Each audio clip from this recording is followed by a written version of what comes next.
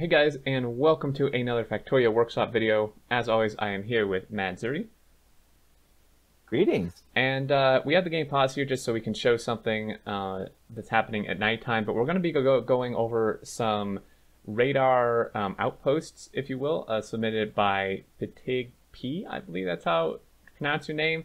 I butcher every name. So yeah, we will go back in here. And what we want to demonstrate is it is nighttime, and with these outpost designs that were submitted, they are just a tiny bit short on the ratio of accumulators to solar panels, so they do run out near the end of nighttime, and the radar doesn't quite have 100% uptime. So I'm going to unpause here, and we can see that these accumulators will run out just a little bit before daytime, but you did the math, Zuri, and it's still, I mean, it's really close.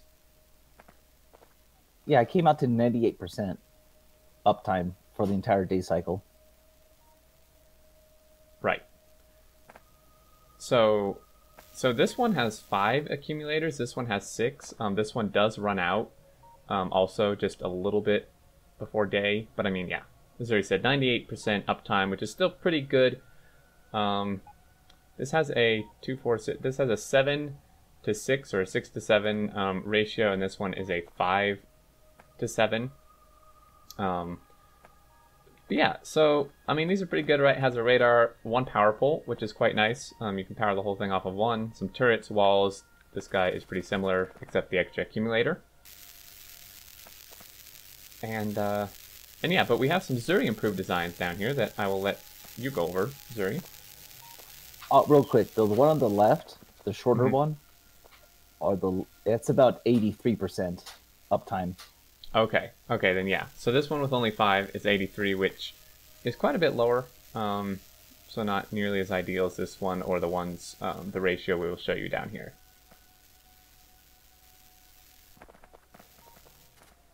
But I like to have 100% uptime. So if you want that, you need 8 to 6. Right. Well, technically 7.1 for solar panels, but you can't get 0.1 for solar panels, so yeah, this will do. yeah, it's better to have a little overkill. And yeah, so we just have a couple designs here that Zuri threw together.